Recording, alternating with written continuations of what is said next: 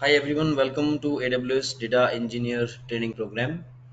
And today we'll be talking about S3. That is one of the important and very common service provided by AWS.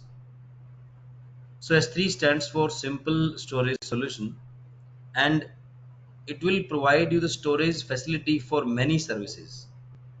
That means whether you are using AWS EC2 for processing of your data, or you are using Lambda functions, or you are using any other type of processing engine, ultimately you need to store the data, input data as well as output data. So how to store the data, how to access the data, how to control the access so that there is no unauthorized access and all. So all these things we will be exploring in much more detail. So let's start the class with the agenda. So agenda for today's class is overview of S3 service, create bucket, data security and encryption, upload objects into bucket, data versioning, and S3 storage classes. So all these things, whatever are listed here, we'll do it practically on my AWS trial account so that you can get more details about this. So let me open my AWS console and we will start doing it practically. Okay, so this one is my AWS console and I just logged in. On the left side, you can see that there are recently visited services, because in last few days we have talked about EC2 and we created one bucket yesterday because we wanted to list that bucket on our EC2 instance. We wanted to check whether we can perform any S3 related operations on the EC2 instance or not. And we also talked about IAM, right? So either you can directly click from here. In case in your console S3 is not directly visible because you might not have accessed it once, so in that case it will not be visible like this. In that case you can always go into the this main search bar and search for S3 and click on S3. Yesterday we created one S3 bucket very quickly. We did not talk each and every configuration, but today's class is dedicated for S3 and we'll be doing everything from scratch. Okay, so first of all we have to create a bucket, so you can click on create bucket and provide a unique name, and the name should be unique across all AWS accounts across the globe.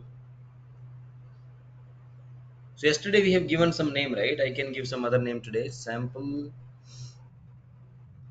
bucket and some random number, otherwise it will not create. Okay, after that AWS region. So as I told you, right, that services are region specific. There are few things which are not region specific. One of the example is IAM role. When you are creating IAM users, you creating groups, roles. Those are not AWS region specific.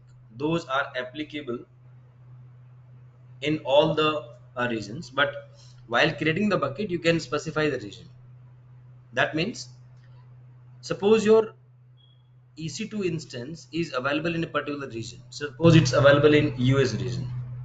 In that case, you should have the S3 bucket in the same region. The benefit is the latency will be less because your server has to read and write the data again and again from S3 bucket. And if your server and your S3 bucket are in two different regions and those are like far away, it will not give you a good performance. So in this case, as you can notice, like US East North Virginia region is automatically selected, so I can go with that. But in case you want to change it, it's completely possible. You can click on this drop down and you can choose the region accordingly. So till now we have provided just the name and the region. The next is copy settings from existing bucket. If you remember, when we were creating the users in IAM role, it was giving us the permission, it was giving us the option to copy the roles and permissions from another user, because that will make the things more simpler. Same thing is here. If you already have S3 bucket created and you have already configured few settings to that, and now you are creating a new bucket, but you want to copy all the settings, you can do that. So in case you want to copy, you can choose the bucket, but in our case, there is no such bucket available where we have configured all the settings. So we'll skip that, and we'll be moving to the next section. The next section is object ownership. So there are two type of concept is there. I will explain both. One thing is, suppose you are the owner of your bucket. Suppose this is your AWS account and you are creating a bucket, so definitely you are the owner of the bucket. But you can give access to other users or maybe other AWS accounts as well. Suppose I have my account and you have your account. You have given permission to me to copy the data or to create new files or to upload new files into your S3 bucket. That's possible. You can even provide cross account access. But the point is, cross account access is fine. The point is, if I am uploading any file into your bucket, then who will be the owner of that object? I'm not talking about the ownership of the bucket. Bucket will be still owned by you because you created the bucket in your AWS account. But I'm talking about the ownership of the objects, ownership of the files uploaded into that bucket. So there are two options. Either you will say that whoever will copy the file into my bucket, that particular person will be the owner of that file. That's one possibility. Another possibility is you will say that because I am the owner of my S3 bucket and the S3 bucket is created in my account, so I should be the owner for each and every object, irrespective of whether I uploaded that file or someone else uploaded that file into my bucket.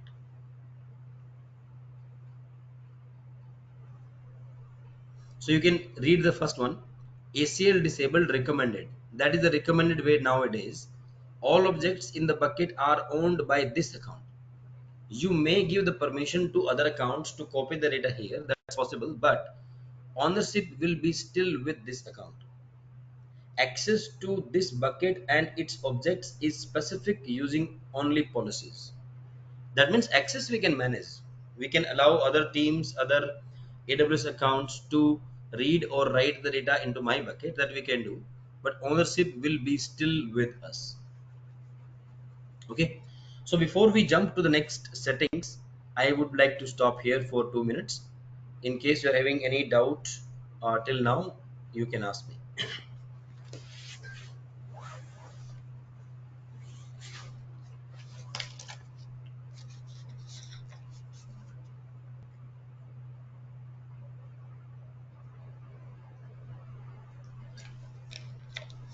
So, which is the best way, like whether we should disable this ACLs or Yeah, that's the recommended way. As you can see here, if I talk about few months back, there were this both options were available actually. You can if you read the second one, objects in this bucket can be owned by other AWS accounts. Both options were available, but nowadays it's recommended that as being the owner of your bucket, you should hold the ownership of all the objects inside it. As far as access is concerned, if someone will say that I have a requirement, I have another team which is having their own AWS account, but they need to read the data from my bucket, and after processing they need to write the data back into my bucket, that is absolutely fine. We can manage the read and write permission, but ownership should be with the account which holds the bucket. That will make the things more simpler. So nowadays the first option is recommended. And one more thing, as of now the second option is at least available. It's not recommended, but it's available. That means if you want, you can choose that. But they are planning to discontinue this one in upcoming few months. So the good thing is, I mean, the recommended way is the first one. You should go with that. Does that answer your question? Yes, sir. Okay, that's good. Let's move to the next set of settings. So S3 has a lot of settings as we are talking about, but that is only one time setting. You do not have to do it every day. Once the S3 bucket is created, once it is in place, then you can upload the data, you can read the data, you can write the data, and many more things you can do. We'll explore like what different stuff we can do with S3 buckets. Okay. The next is block public access setting for this bucket. A bucket can even behave like a website.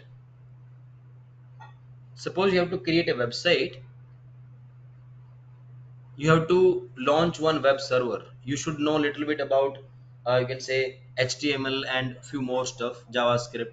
Then only you will be able to launch a website. But on the other side, on the other hand, S3 gives you flexibility that you can launch a static website very easily. Only static website.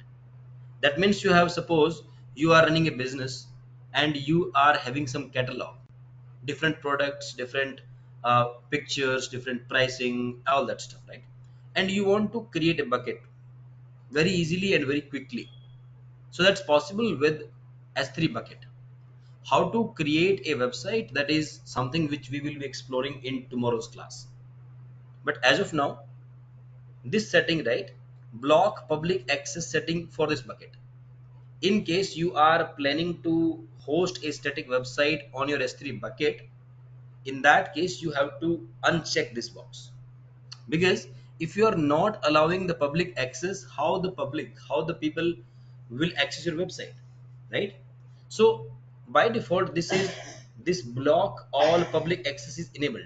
That means by default, public, the outer world, they cannot access the data from your bucket. That is the default setting, and I think that is good, because not everyone has a requirement of static website. By default, your data should be secure. But yes, in case you have any requirement to launch a website, we will uncheck this and we will disable this. But we'll not do it today, we'll do it tomorrow. So I will be blocking it again to keep our S3 bucket safe and secure from any cyber attack or any unauthorized access from outside. Okay. Moving to the next option, bucket versioning. As the name indicates, that you can maintain multiple versions of your data. For example, you have a file and you uploaded that file into S3 bucket today. Tomorrow there is some change in that file, change in the local file, because when you upload the file into S3, there is no option to edit the file. S3 is not a file system. There's a difference between file system and object system. When it's a file system, suppose your Windows file system is there, right, or your Mac file system is there, that gives you flexibility that you can edit your file. You open your file into your preferred editor and you can add some content, you can remove some content, and you can save the file. That's possible, right? S3 is not a file system, it's an object system. That means the entire object can be removed or entire object can be uploaded, but you cannot modify that. If you have 10 lines of file and you have uploaded that file into S3 bucket, and after uploading, if you think that okay, let me edit that file, let me add some more content, you won't be able to do that. That's not possible. But yes, you have you have a file on your local system and you want to make some modification, you can do that. And then the modified file you want to upload again into S3 bucket. Now you have to choose. You want to replace the existing file in S3 bucket because now you have modified, right? If you want, you can do that. Or if you want to enable the versioning, that means whenever you are uploading a new file with the same name, suppose some file is there and you have already uploaded that file into bucket. Now you are uploading the same file again. I mean, file name is same, content can be different. So if you will enable the versioning, that means it will maintain both version, the older version of the file and the latest version of file. And after one more week, you may have some more changes, then you will upload that file again. So in that case, it will maintain three versions, two old versions and one latest version. This is known as versioning concept.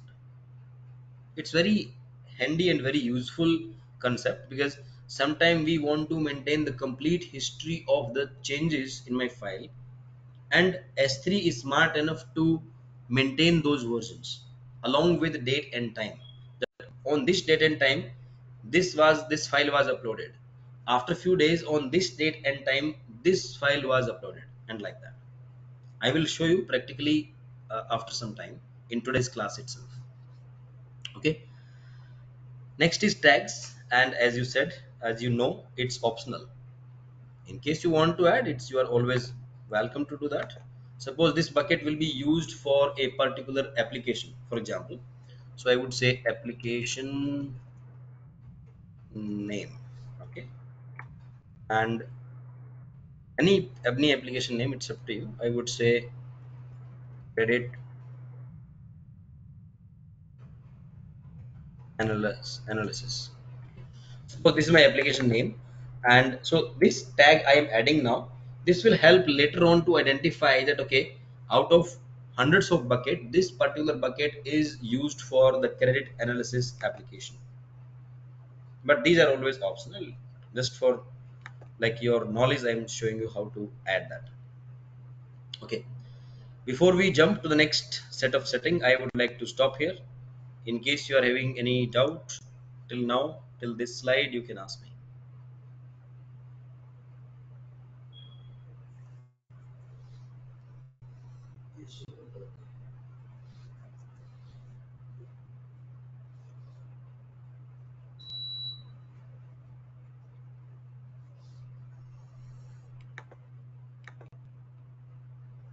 Okay, let me check randomly. Rohit, any doubt from your side?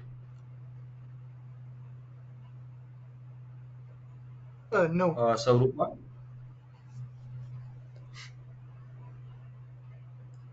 Saurupa, any doubt from your side?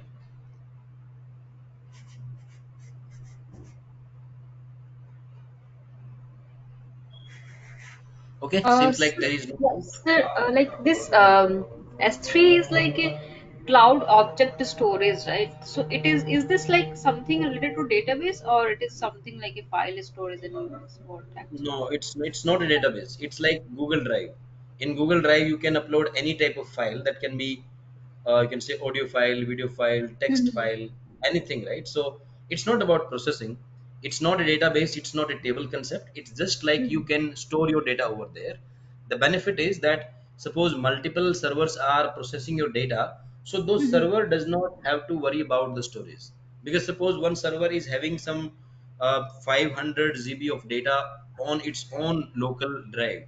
Yesterday Mhm. we were talking about EC2 instance, right? Suppose Mhm. unfortunately server crashed, in that case you will lose your data as well.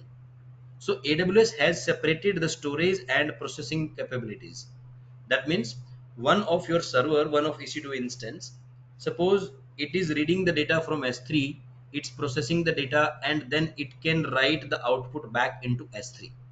That means at any point of time, if your server crashed, you will not be losing your data, because your data is not available on the server. Data is separately stored on S3. So it makes your storage simple, and it's like redundant as well, as AWS internally maintains duplicate copies of that data. That means when your server is trying to access the data from S3, and unfortunately suppose one of the I would say physical location is not accessible somehow, even in that case AWS will provide you the same copy of data from some other region, because AWS is responsible for maintaining your data, and they maintains your data in multiple location, so that at any point of time they will be able to provide you your data. You don't have to worry about the accessibility and the availability or any natural calamity or anything. They will provide you the data. Is that Okay, clear, sir. Dolly? Yes, yes. Okay, So that's one good. more thing, like so we can keep our own data in this, right? Like anyone can keep this all the data in this S3 storage, or only the root user can only keep the data there. Please come again. What is the what type of user you are saying? So user means anyone can keep that data, like keep all the data in the S3 storage, right? Yes, we can do that, but to be the data which we are usually planning to process, that we do into S3. If I talk about Google Drive, right, you can keep your personal things like images, photos, videos, Correct, and all that, right? correct. But Yes. S3, if you want, you can do that. Technically, it's possible. No one will stop you. You can even upload a video file over there. But usually, AWS is mainly for, you can say, project purpose, data analysis purpose. So we mainly upload text file, or you can say CSV file or any other format, but the data file basically into S3, so that those can be used for the analytical purpose. Okay, got it. Okay, let's come back to the next concept. The next is default encryption. When you are storing the data into S3, if you are storing unencrypted, that's not a good idea. Because if suppose someone gets access to your data somehow, by hooks or by crooks, if someone will get access to your data should not be stored in a simple, I mean, in a normal text format, because that is risky. You may have some important information, some customer sensitive information, and someone will get access. That's not good. So the best way is, the recommended way is, you should encrypt your data. Like on our laptop, in usually in office laptop, not personal, in office laptop, all of your data is encrypted. That means even if you lose your laptop, if suppose someone steals your laptop, right, even in that case they won't be able to retrieve your data, because somehow suppose they are able to crack the password, or somehow they are able to log in, or they remove your hard drive or something, the data they will get is completely like non human readable format. They will not understand anything. It's completely encrypted. Same thing is here. If someone is trying to hack your data, someone is trying to get into your S3 bucket, the data should be encrypted, so that even if they get the data, they won't be able to understand anything. So there are many ways to encrypt the data. The very first is server side encryption with Amazon S3 managed keys. There are two ways. Either you encrypt your data by yourself, and then you upload the encrypted data. That's one way. Another way is, if you say that okay, I don't want to take this unnecessary headache of encryption, I will upload my data as it is, whatever I have, but S3 should help me to encrypt my data. In that case, you can go with this option, server side encryption with Amazon S3 managed keys. So for encryption, different type of encryption keys are used. You can see the first one, that is SSE 3. SSE means server side encryption and provided by S3. Another second one is server side encryption with AWS key management service. KMS is one of the AWS service, and we will be exploring this in a separate class. But just to give you a brief overview, KMS service is basically for encryption, where you can manage your encryption keys. Encryption key is like a, I would say, in simple term, it's a key. Suppose you want to lock your luggage, right? So you will provide that okay, keep this password. That means you are providing your key and someone will lock it. That's one thing. Or sometime you ask the next person that okay, I'm not worried about the password and all, you yourself choose some password and you lock my luggage. So there are two different options. Either you provide your key and then your data will be encrypted, or you are completely leaving it to S3 that okay, use your own keys and encrypt my data. Okay. There is another one also, the third one, dual layer server side encryption, which is not required. We'll not go into detail of that, because usually these first two options are used for S3 data encryption. Okay. So we are done with basic setting of your bucket. There are many more advanced setting which we will not talk today. Maybe we will talk about this in tomorrow's class. So if you want, let me quickly review what we did. We created one bucket with some unique name. We selected the region. We did not copy the setting from another bucket because we do not have any bucket ready. But yes, once you have done all this setting for one bucket, and later on if you want to create similar buckets with same settings, that would be much easier. After that, object ownership, we are going with the recommended way, that is ACL disabled. Block public access, we are blocking it because there is no plan of hosting a static website as of now. Later on, whenever we need, we will come back and we will disable this. We will uncheck this box.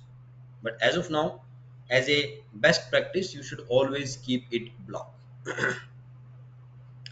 Bucket versioning we talked about, but I forgot to enable, so I will enable it now. I'm enabling it. That means now I can upload the same file multiple times and it will maintain multiple versions of the file. We provided one of the tag, and encryption we are going with the first option, that is server side encryption with Amazon S3 managed keys. Keys will be managed by S3 itself. And that's all. Click on create bucket.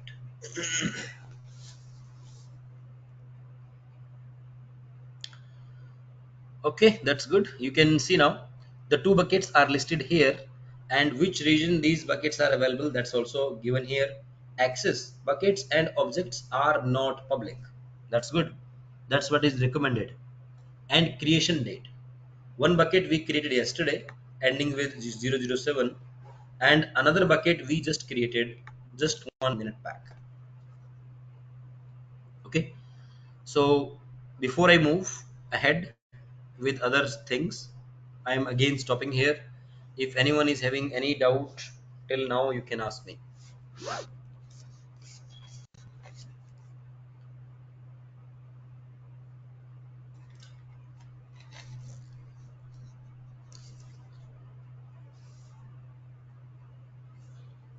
Okay, there is no doubt. That's good. So now the next thing we will do is uploading an object. Why we call it as object? As I explained earlier, it's not a file system. You cannot modify the file once uploaded into the bucket. So it's works on object concept. That means whatever action you will take, that will be on the object. That means you can delete the entire object, but you cannot delete one line from the file. Out of 10 lines, you are saying that sixth and seventh line I want to delete. That's not possible. If you want, you can delete the entire file. That you can do. Okay. So I will click on any bucket. It's fine. I will click on the sample bucket. I can do that. And now there is no object. As you can see here, you do not have any object in this bucket because we just now created this bucket. So we'll click on upload, and now you have to add files or add folder. If you have a folder which contain multiple files, you can directly add the folder here. So I will click add files as of now, and any file you can upload. So I will upload some small files so that we can, it takes lesser time. So I will upload some image. This not this is not the image. Anything I can upload, right? So we are every day we are using a PDF for our class, right? I can upload that. So introduction to AWS. Let me upload this. So click on upload. Just like we upload files into our Google Drive, same way. The UI is different, the provider is different, because Google Drive is provided by Google and S3 is provided by AWS. Okay, so this one is done. You can see some details here. Destination is this. Into this bucket your file has been uploaded, and one file with this size 513.6 KB, and that's all. Click on close. Yeah. Now into my bucket, you can see easily that there is a file, this one. The type is PDF. Last modified is this. Size is 513.6 KB, and storage class is standard. What is storage class? I will explain in upcoming slide. So just like when you are launching an EC2 instance, you can choose the type of instance as per your requirement. Similarly, when you are creating a bucket or when you are uploading the objects into your bucket, you can choose the storage class. Now, what are different storage classes? What's the difference between them? That we will be exploring shortly. Okay. So now one file I have uploaded. Suppose I will upload this file once again. Same file. Let's do that. I will again click on upload and I will click on add files, and the file name was introduction to AWS, and click on upload. Although I did not make any change, I mean the first file and second file is same only, but even suppose you are making some change and you want to upload the newer version, even that's possible. So you will close this, and now you will notice that it's showing only same file. So how do I know whether it's a older file or it's a newer file or how many versions it's maintaining? So there is a small toggle button here. You can see this one, show versions, and by default this is disabled. That means by default S3 will display the latest version of the file, not the older versions. But yes, if you want to see the latest as well as all the older versions, just click on this button and you can see now. Introduction to AWS.pdf. This is the version ID. Every version has a unique version ID, and you can see the time, June 21st, 6:35. This is the latest one. And if you want to see the older one, you see the below one, this one. The version ID is different and the time is 6:34, almost like 1 minute back. And you can upload as many times. It will maintain all those versions. If you want, I can quickly show you once more. I will go back, click on add files, and I will upload the same file once again and upload. Click on close. By default, as you know, it will only display one version, but let's click on this and you will see that there are three versions available now. 6:37 is the latest version, 6:35 is the older version, and 6:34 is the oldest version, the first draft of your file. This way you can, right now we are doing it manually, like I'm clicking on upload button and I am choosing some file and I'm uploading it. But as we discussed earlier as well, that whatever things you do manually on the AWS console, everything you can do programmatically as well.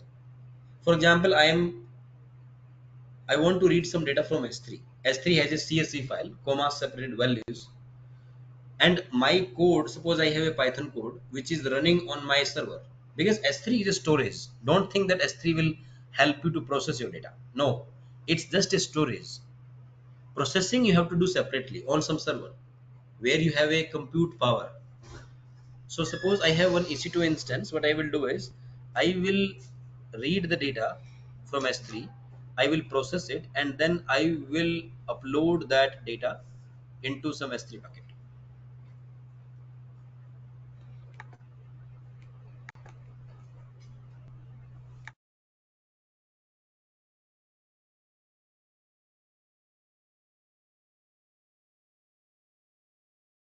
Okay, so I'm coming back to here. You can see now, so this thing we are doing manually, but the same thing you can do programmatically as well. You can upload the file into S3, you can download, you can delete, and you can even list the different versions. Suppose you want to know like how many versions are available for my file, you can even do that programmatically. So both things are possible. So I'm coming back to PDF. In case you are having any doubt till now, you can ask me.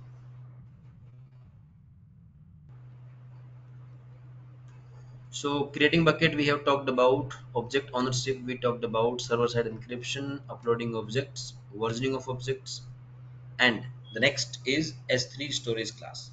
So before I start explaining this, I would like to stop for 2 minutes. If you have any doubt, you can ask me.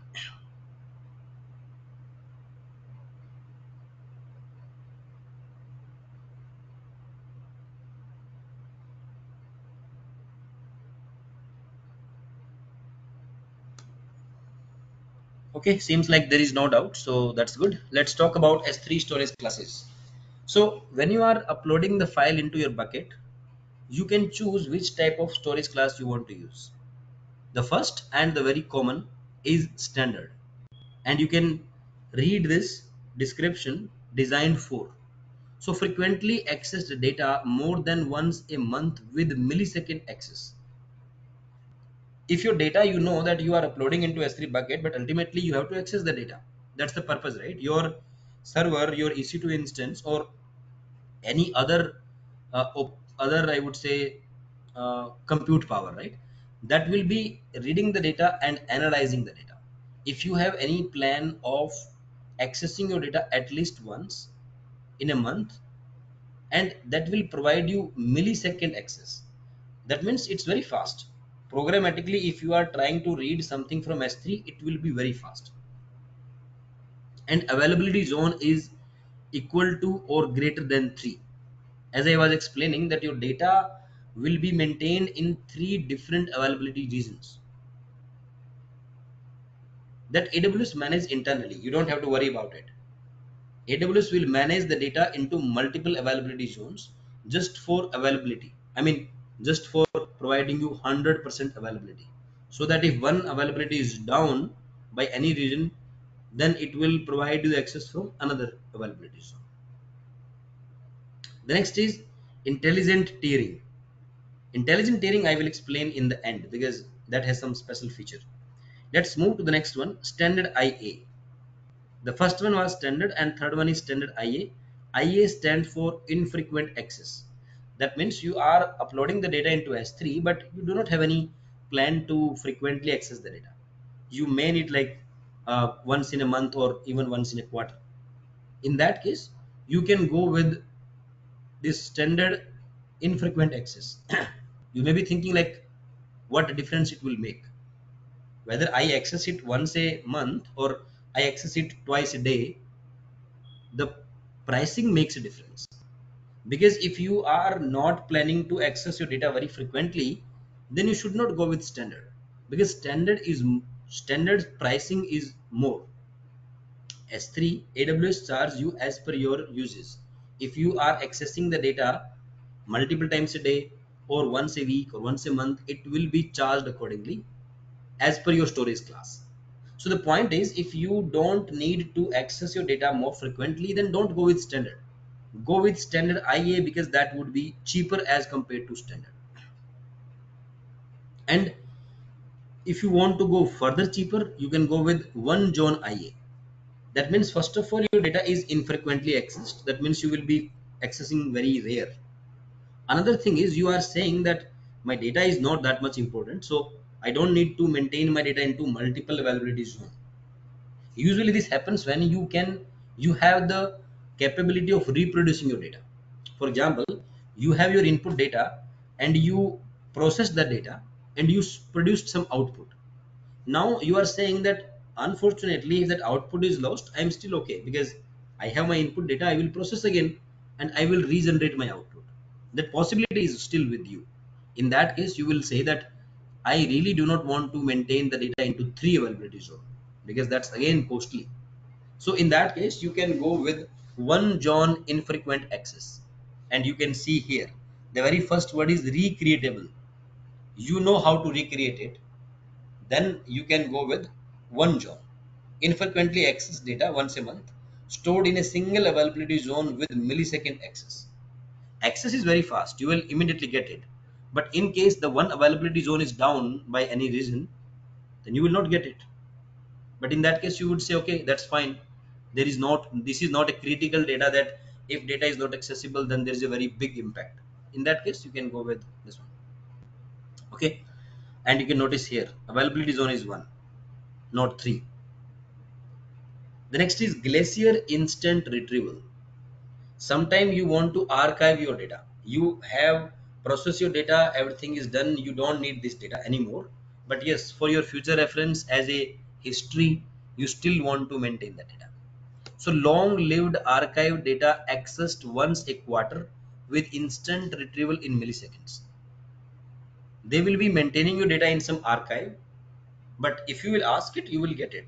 It's not like that it's not accessible, but this is less chargeable because they will be keeping it in some archive or something.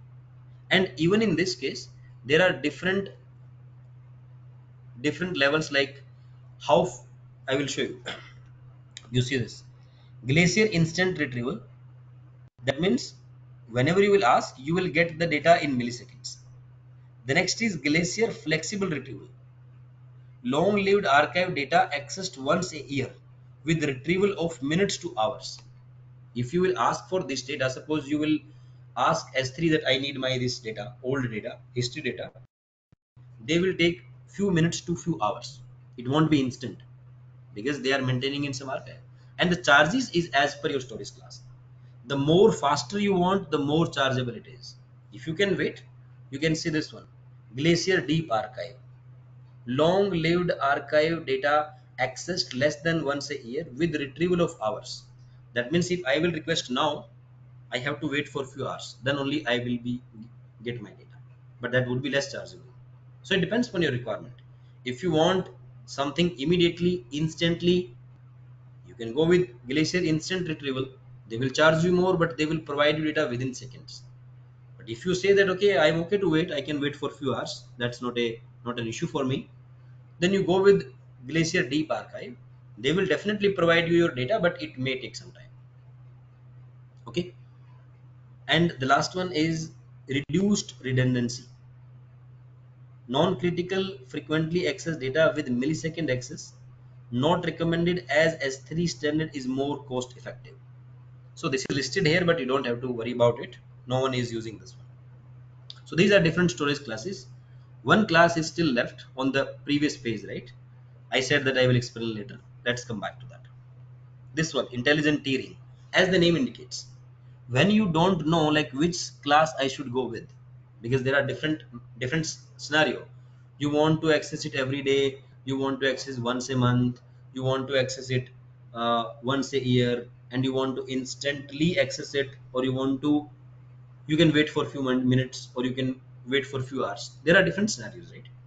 Now, after all these things, you may think that hey, I'm confused. I don't know which class I should go with. In that case, you should go with intelligent tiering. Intelligent tiering is smart enough that as per your uses pattern, it will automatically find out that which class is suitable for you. Maybe initially it will keep you in under standard, but after few months it will understand that this file was uploaded in June 2023, but from last few months no one has accessed that file. There is no point of paying in standard storage class. So S3 internally will move that file from standard to some you can say infrequent access or one John or Glacier. That means it's smart enough, it's intelligent enough to take the decision like which storage class should be used for your data. Okay, so this is all about storage classes, and 90% of time I am working on S3 from last 6 to 7 years. We always go with standard. That's the default one. Until or unless you have a specific requirement, you can go with standard. But if your client says that I don't want to pay this much, my data is like a history data, archive data, why are you using standard? Then you should have the knowledge. You can say that okay, we have few more storage classes available, and let's choose which storage class is appropriate for us so that we can provide a cost effective solution to our end client. So with this slide, we are done for the day. In case you are having any doubt in today's class, I am here to help you.